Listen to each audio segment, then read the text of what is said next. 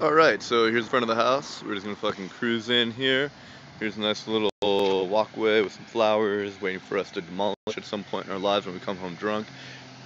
You're gonna keep walking by. Actually, I'll give you a quick look at the street. That's Melrose right there. There's literally one house between us, and then there is a bar.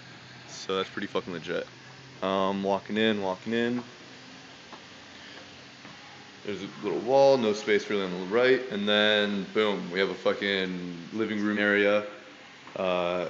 Opens up a little bit over here.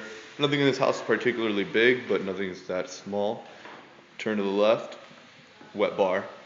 Pretty legit. Got a little skylight if that's something you're into.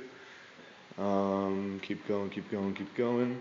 Here's like another little area. I guess this is where we eat, maybe a kitchen table kind of thing, with a little porthole towards the kitchen that has all brand new shit in it.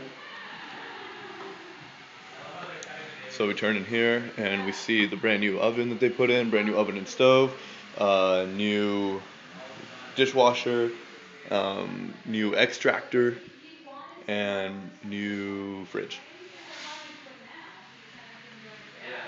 We'll turn back here, remember where we came from, make a right instead of making a left to go into the kitchen. We'll make another right, and you have a master bedroom. It goes all the way around. It doesn't look that big, it's not that big, but it's big enough.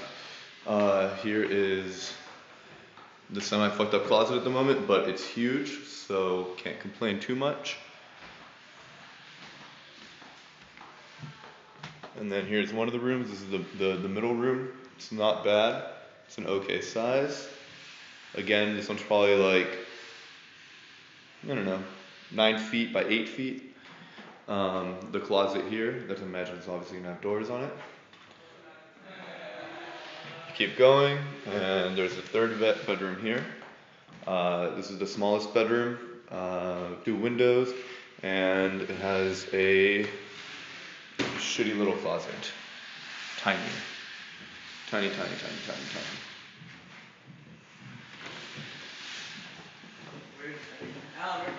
Here's the bathroom right here, man, in the rooms.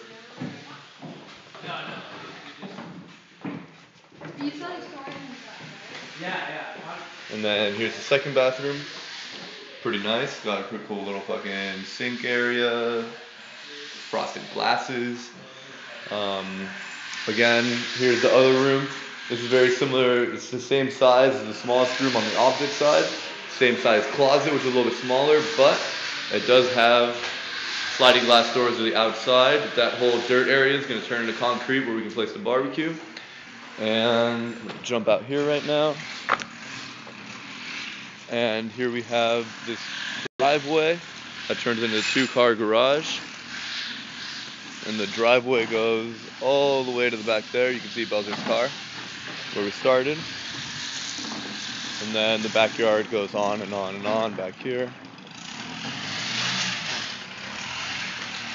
On and on and on and on. And then there's like a little shed in the back. Man, enjoy the video. Tell me what you think about it, and we'll see you in a little bit.